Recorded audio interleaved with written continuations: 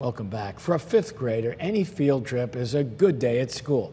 But for most, a trip to the orchestra is the first of its kind. Today, News 12's Garrett Stringfellow gives us a sneak peek.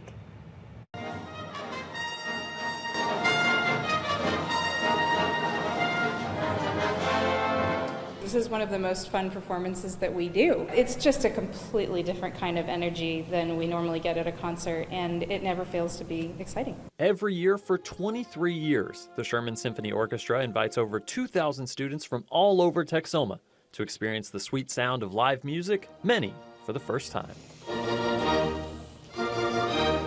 There is a really different energy in the room that you can absorb just by having that, and it feels the same for performers as well. They invite fifth graders specifically because it's the year before many of them have the chance to start studying an instrument. We use our resources, our musicians, to demonstrate each individual instrument in the orchestra and the instrument families. From the strings to the woodwinds to the brass,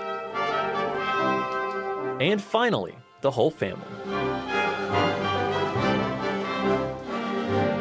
A lasting impact for generation after generation. I've been able to talk with many musicians over the years who can remember coming to this concert as fifth graders. You know, obviously not everybody becomes a professional musician, but we care about showing them that this is what we do and that this is something they can connect with. In Sherman, Garrett Stringfellow, News 12.